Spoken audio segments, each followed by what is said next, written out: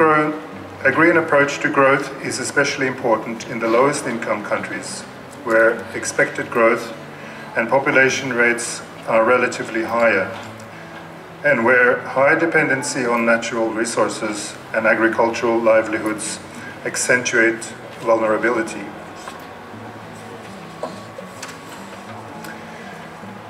Poor people are not only strongly, but also disproportionately affected by environmental degradation and climate change.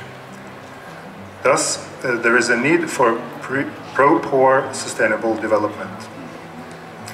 Green growth is not more costly compared to business as usual when all costs are considered and the environmental services from natural capital are valued and the needs and rights of future generations are taken into account. The result will also be more sustainable and livable societies. Green economy is seen as having great potential for delivering a triple bottom line of job-creating economic growth coupled with environmental protection and social inclusion.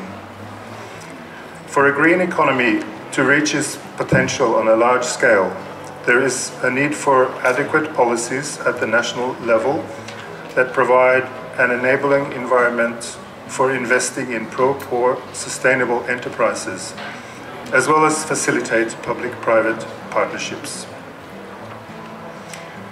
Poor people's rights to natural resources need to be recognized and respected, which also implies empowerment and a greater voice in decision-making. Poor people need to have access to markets and supply chains for green products and services so that natural resources are sustainably used and restored. One practical example of this stems from the good cooperation Norway has had with Vietnam in the implementation of specific regulations based on the new fisheries laws adopted in 2004.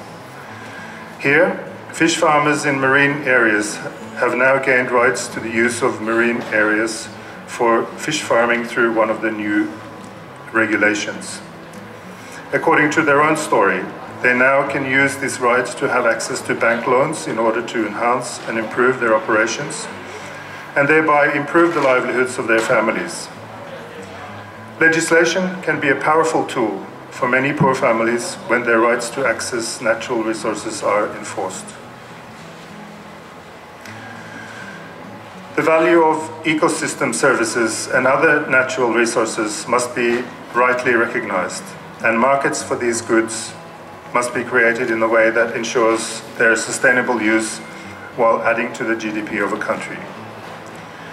This is why there is a need for tools such as the Economics of Ecosystems and Biodiversity, or TEEP initiative, hosted by UNEP, and the World Bank's Wealth Accounting and Valuation of Ecosystem Services, or WAVES partnership, to make sure that the measuring of wealth of a country also takes into account natural capital and highlights the need to use it in a sustainable manner.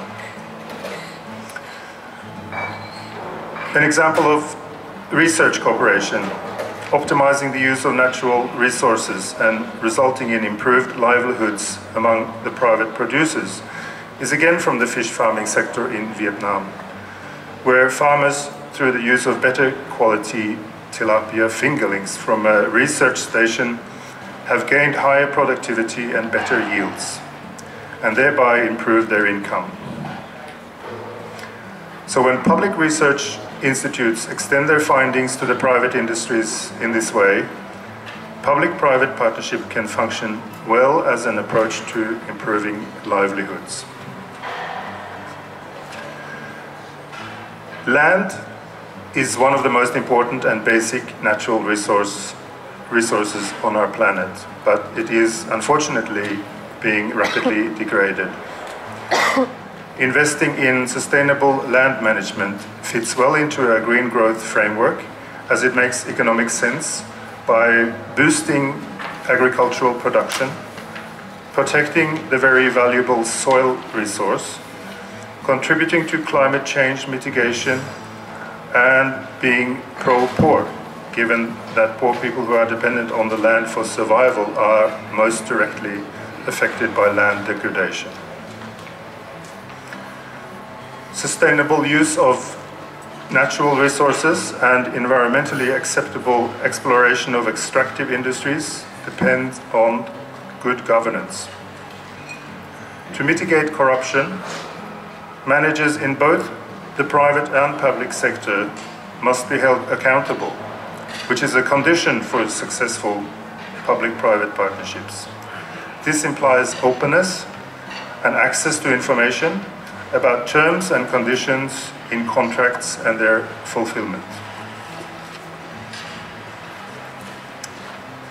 Without access to information, public interest cannot be defended neither by audit institutions, parliaments, media, nor civil society in general.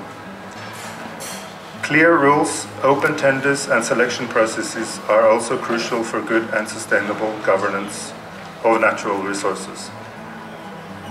I would also like to underline the importance of enforcement of rules and laws designed to protect the environment and to secure sustainable use of natural resources.